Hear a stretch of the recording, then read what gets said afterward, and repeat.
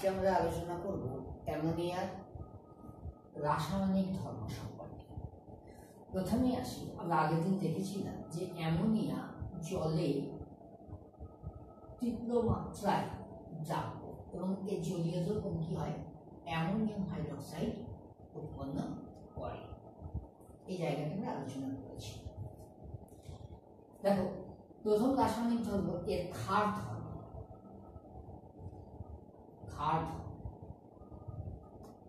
কি হয়, অ্যামোনিয়াকে তুমি যখন জলে দেবে তখন অ্যামোনিয়া জল থেকে প্রোটন গ্রহণ করে জলীয় দ্রবণে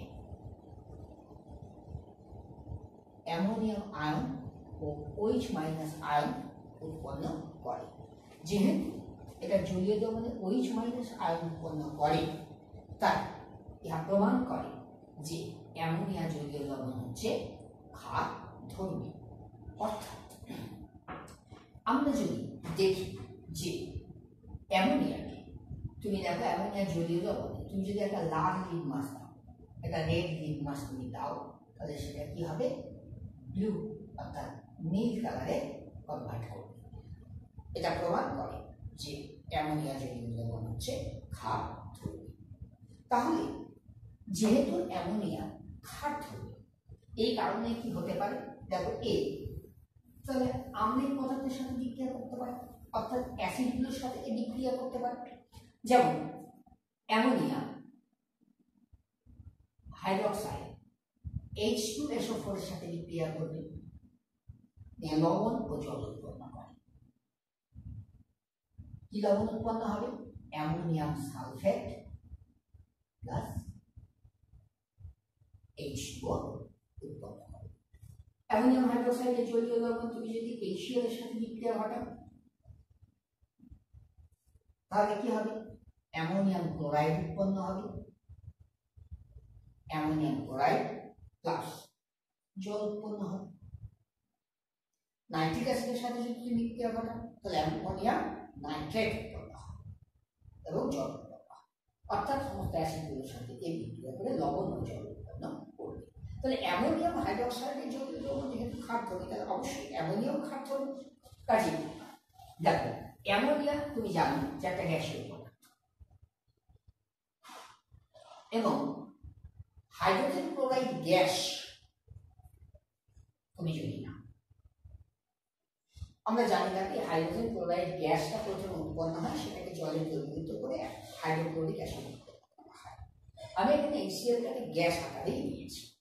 তাহলে কি হবে, তাহলে দুটি গ্যাসীয় পদার্থ, অ্যামোনিয়া গ্যাসীয় এবং হাইড্রোজেন ক্লোরাইড গ্যাস, এরা তারা পরস্পর বিক্রিয়া করে কি উৎপন্ন করবে, দেখো অ্যামোনিয়াম ক্লোরাইডের প্রথমে সাদা ধোঁয়া উৎপন্ন হবে, NH4Cl, প্রথমে সাদা ধোঁয়া উৎপন্ন হবে, তারপর এটা আস্তে আস্তে আস্তে কি হবে, কঠিন হয়ে সাদা কঠিন পদার্থে পরিণত হবে। এই ধোঁয়াটা জমে কঠিন পদার্থে পরিণত হবে। অর্থাৎ আমরা দেখো এখানে পাচ্ছি দুটি গ্যাসীয় পদার্থের বিক্রিয়ায় একটি কঠিন পদার্থ উৎপন্ন হওয়ার, ওকে, অ্যামোনিয়াম ক্লোরাইড উৎপন্ন হচ্ছে। এটা কি কঠিন পদার্থ, যেটা নিশাদল নামে পরিচিত। 2 নম্বর বিক্রিয়া, দেখো ক্লোরিনের সাথে বিক্রিয়া, Cl2 এর সাথে বিক্রিয়া। ক্লোরিনের সাথে অ্যামোনিয়া দুই ভাবে বিক্রিয়া করে। প্রথমত, যদি অ্যামোনিয়ার পরিমাণ বেশি থাকে, দ্বিতীয়ত যদি ক্লোরিনের পরিমাণ বেশি থাকে। তাহলে যদি অতিরিক্ত অ্যামোনিয়া থাকে, অতিরিক্ত অ্যামোনিয়া,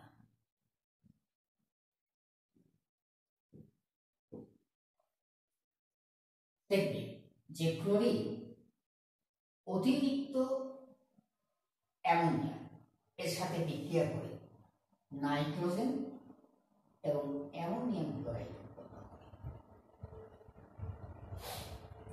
ঠিক আছে, শিখলাম।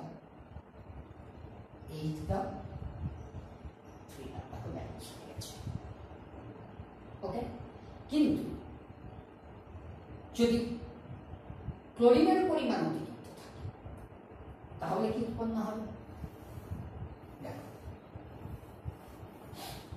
ক্লোরিনের পরিমাণ অতিরিক্ত ক্লোরিন যদি হয়, অতিরিক্ত ক্লোরিন যদি হয়, তাহলে অতিরিক্ত ক্লোরিনের সাথে অ্যামোনিয়াম বিক্রিয়া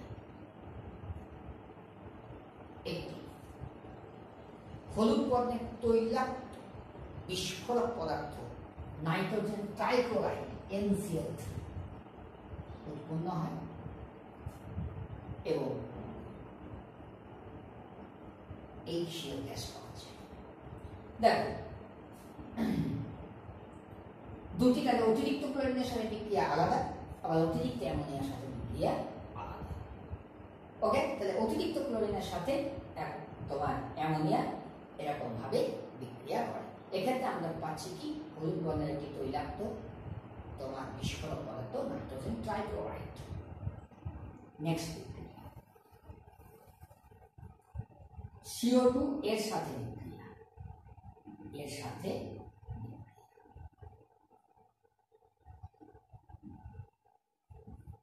দেখো 200 ডিগ্রি সেলসিয়াস উষ্ণতা, 200 অ্যাটমসফিয়ারিক প্রেসার,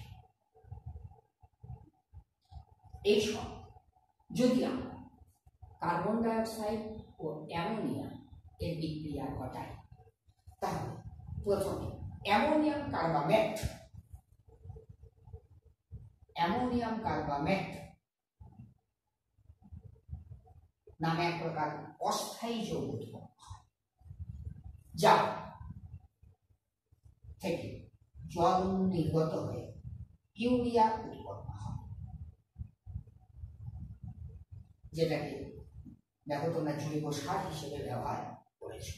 অর্থাৎ এই শর্তে কার্বন ডাইঅক্সাইডের সাথে অ্যামোনিয়ার বিক্রিয়ায় অস্থায়ী অ্যামোনিয়াম কার্বামেট উৎপন্ন হয়, যা থেকে জল বেরিয়ে গিয়ে ইউরিয়া তৈরি হয়। এই বিক্রিয়ার সাহায্যে কি হয়? অ্যামোনিয়া থেকে ইউরিয়া প্রস্তুত করা যায়।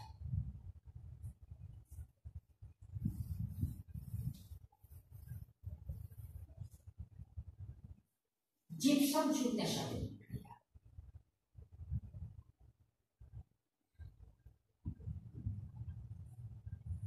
জলে প্রলম্বিত জিপসাম চূর্ণ, জলে প্রলম্বিত জিপসাম চূর্ণের মধ্যে যদি কার্বন ডাইঅক্সাইড এবং অ্যামোনিয়া গ্যাস তুমি চালনা করো,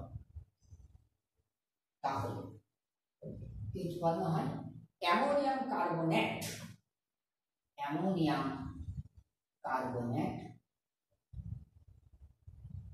সরি অ্যামোনিয়াম সালফেট এবং ক্যালসিয়াম কার্বনেট উৎপন্ন হয়। তোমরা জানো ক্যালসিয়াম কার্বনেট হচ্ছে অদ্রাব্য এবং অদ্রাব্য হওয়ার জন্য এটি অধক্ষিপ্ত হয়, অধক্ষিপ্ত হয়ে এটাকে ফিল্টার করে পৃথক করা হয়, পৃথক করে অ্যামোনিয়াম সালফেট জলীয় দ্রবণকে ঘন করে অ্যামোনিয়াম সালফেটকে গ্যাসীয় করা হয়, যেটা তোমরা জানো যে এটি একটি অজৈব সার হিসেবে ব্যবহার করা যায়।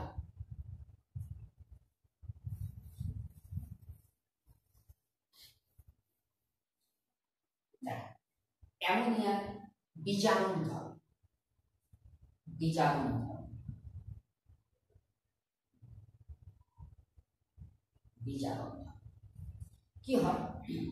উত্তপ্ত, উত্তপ্ত কিউপ্রিক অক্সাইড, এটার বর্ণ কেমন হয়? এর মধ্য দিয়ে তুমি অ্যামোনিয়া গ্যাস চালনা করো,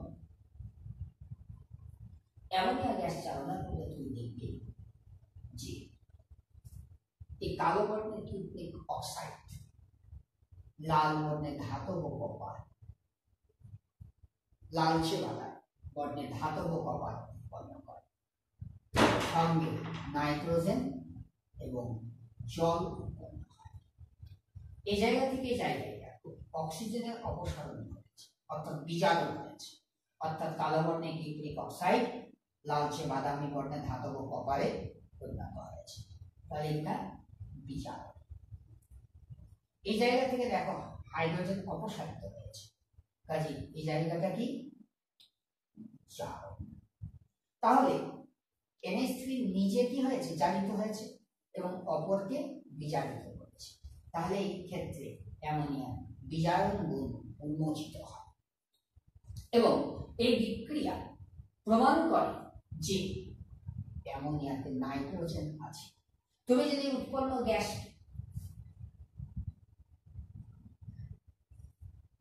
একটি জ্বলন্ত ম্যাগনেসিয়াম ফিতা সাথে বিক্রিয়া করাও, তাহলে ম্যাগনেসিয়াম নাইট্রাইড উৎপন্ন হবে। তোমরা পড়েছ।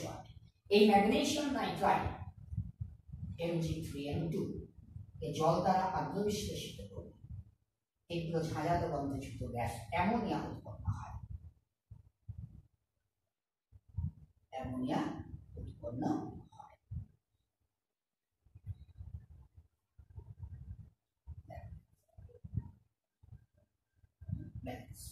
অ্যামোনিয়া উৎপন্ন হচ্ছে।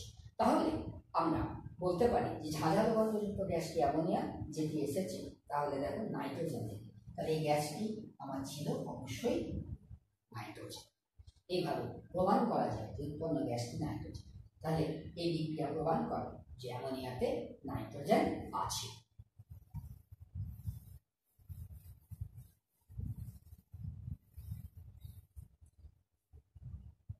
তীব্র তড়িৎ ধনাত্মক ধাতু যেমন সোডিয়াম, পটাশিয়াম এগুলোর সাথে অ্যামোনিয়ার বিক্রিয়া। দেখো 300 ডিগ্রি সেলসিয়াস উষ্ণতায় উত্তপ্ত সোডিয়াম এর সাথে অ্যামোনিয়ার বিক্রিয়ায় সোডামাইন এবং হাইড্রোজেন গ্যাস উৎপন্ন হয়। এই বিক্রিয়া প্রমাণ করে অ্যামোনিয়াতে হাইড্রোজেন আছে। এই যে সোডামাইট যেটা উৎপন্ন হলো, এই সোডামাইটকে যদি জল দ্বারা আদ্র বিশ্লেষিত করে, তাহলে পুনরায় অ্যামোনিয়া গ্যাস ফিরে পাওয়া যায় এবং সঙ্গে সোডিয়াম হাইড্রোক্সাইড উৎপন্ন হয় এবং সিমিলার বিক্রিয়া পটাশিয়ামের ক্ষেত্রেও হয়। ওকে, আজকে তাহলে এখানে থাক।